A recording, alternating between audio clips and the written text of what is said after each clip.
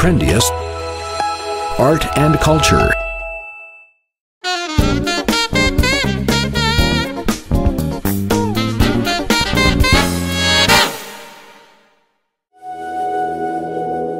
Not everything that shines and sparkles is made of gold.